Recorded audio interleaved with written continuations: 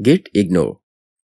There are some cases in which you don't want Git to track changes in some specific files in your Git directory. For that, you'll have to create a file named as .gitignore and add those file names in here, and Git will not track those files anymore. Let's create a file gitignore and then create another file daily.log.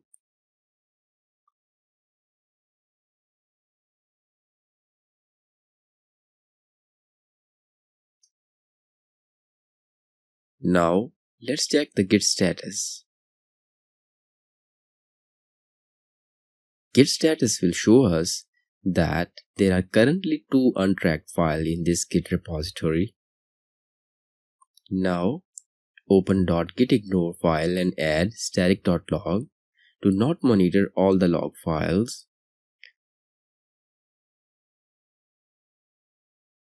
So daily.log would be ignored by Git.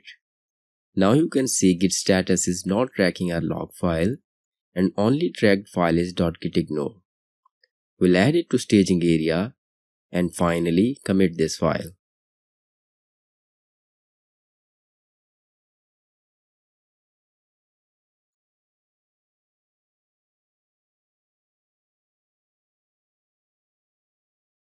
Git log now displays the history of our commits.